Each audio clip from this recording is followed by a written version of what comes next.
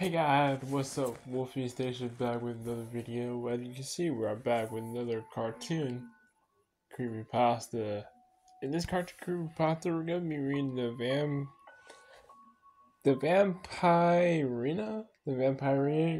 I hope I say that correctly. If I didn't, then you know what? Whatever. And you guys think you might like it? Let me know in the comments below. Also, let me know what else you guys want to see in my video. In my next video, and I'll do that for you guys. So, with that being said, let's get with the video. When I was a kid, I loved watching Disney Junior and all of its shows. Normally, whenever my brother and his kids over, I would normally put on Disney Junior to entertain them. However, I had myself one such incident with one show.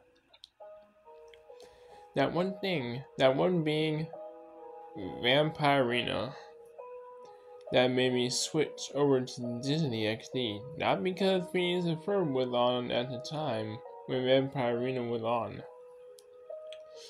which thank goodness my brother's kids like.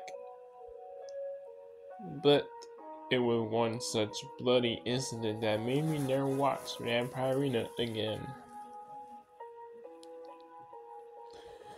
I was outside on a chilly day in December, plowing the road, when suddenly a delivery man pulled over. I thought that odd. I don't have children, nor do I give myself presents for Christmas Day. The delivery man pops something into my mailbox. I took it out what he put in there, and it was a CD, but something was off. There was nothing on it. No scratches, no images, no Sharpie. What could it mean?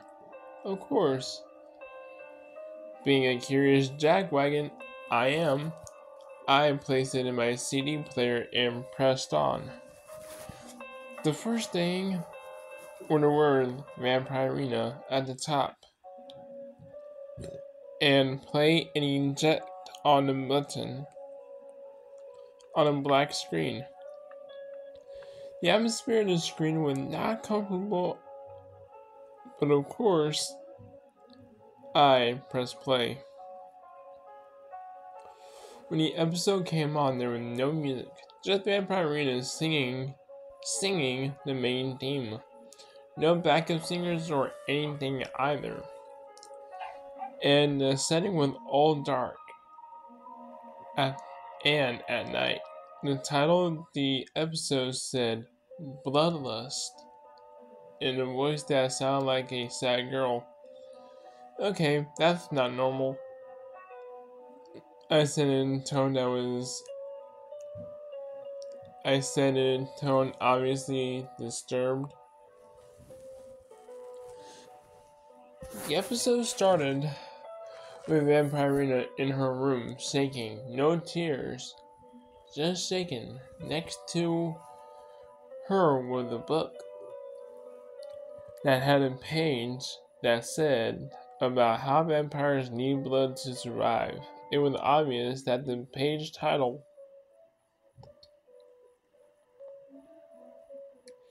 It was obvious she read that page. That's when Vampirina spoke up. She said, How could I have been so blind? Why didn't I see this? All the time, her voice sounded like a sad teenage girl. After a few minutes of crying, she tore out the page and showed her parents, who both immediately shocked. They never told her about the blood. This is when things start to get sinister. Vampirina asked where blood comes from. The parents wouldn't speak. That's where she took a sharp toothpick, stabbed herself in the arm to make herself bleed, and that's when she realized what she had to do. You lied to me. After all this time, you lied to me about everything.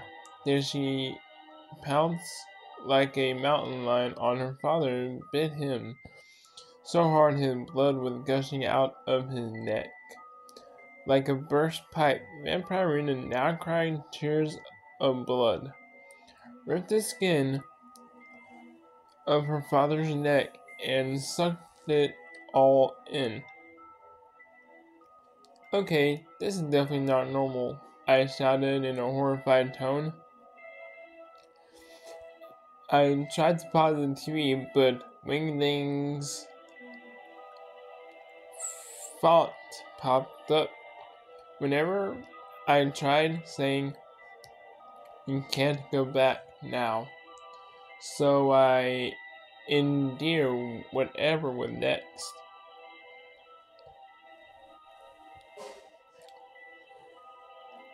By the time Vampirina was done sucking her father's blood, she turned to the mother, pounced on her, and bit hard on her face.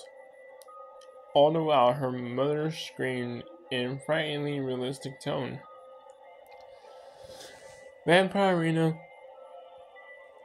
sucked her mother's blood like it was an accident. More. I need more to survive, she said, her voice getting shaky. Vampirina then finds Demi the ghost, slices his neck, and sucks his blood from the inside, Demi screaming as realistic as possible. Vampirina then finds Georgia,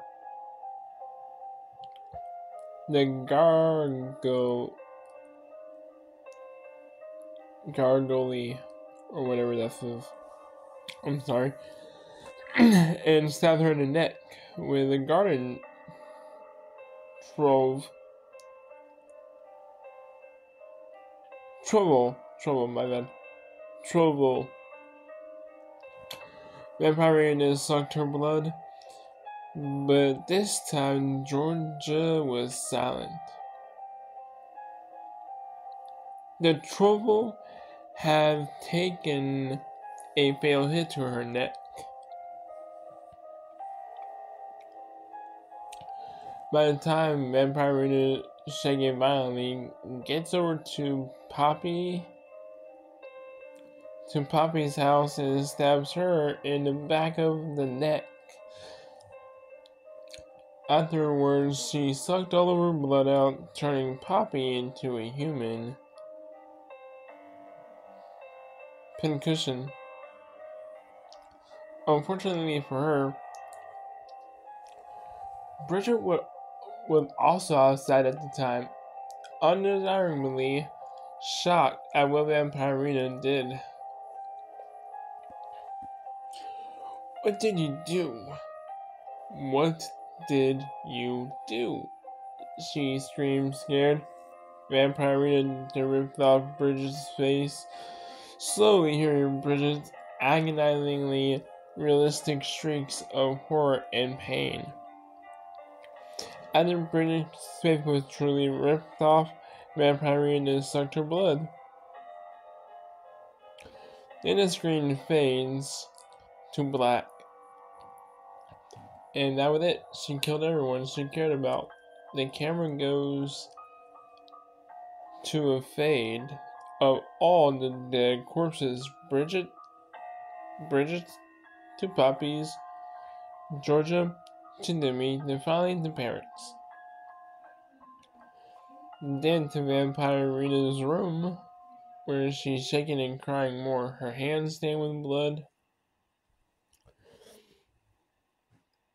of those she killed. What have I done? I never wanted any of this. I never wanted to be a vampire. Her voice is full of regret saying that. She continued to cry for a half minute and then She shakingly goes to her desk, writing a letter saying, I have caused so many monstrosities moving here to Pennsylvania. I don't think I can continue here or in Transylvania. This is it for me. Sorry, Mom. I'm sorry, Dad. I'm sorry, everyone.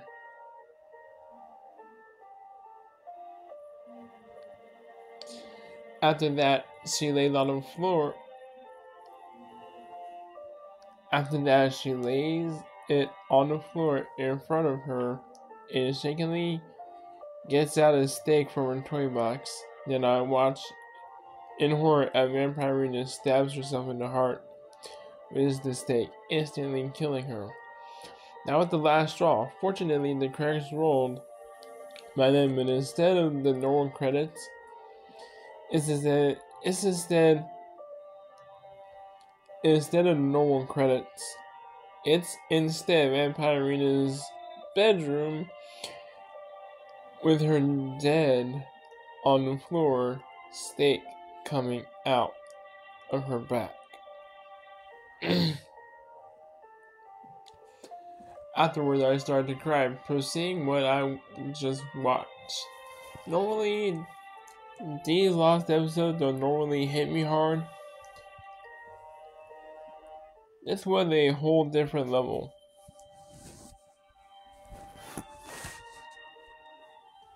Seeing a character from a past suffer like that hit me where it hurts most.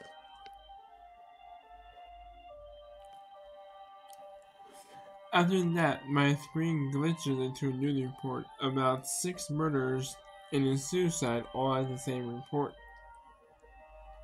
And what's most horrifying, almost all the people who were murdered in the same names and the people who were murdered in the episode.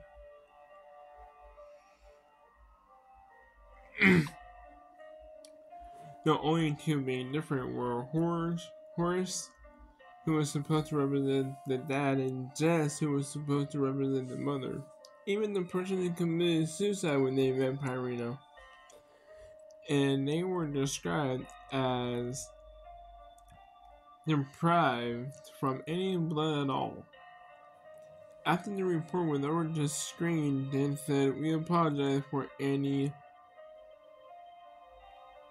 digression we may have caused. Afterward, I contacted Lucas via Discord and asked about the episode. Lucas started to follow. Lucas stated the following: we do not know how it was created, but whatever you do not watch it, as it contains horrifying stuff. When I contacted Disney Jr. about it, they said, how did you know? How did you know about the episode? I don't know where it came from or how it got delivered to me, but one thing for certain, I'm never watching Vampirina again. Well, I hope you guys enjoyed that little cartoon lost episode creepypasta. If you guys have, let me know in the comments below. Also, send me your own creepypasta stories. I'll be happy to read them. And if you guys have any other stories you want me to check out, let me know of that too, because I would love to read your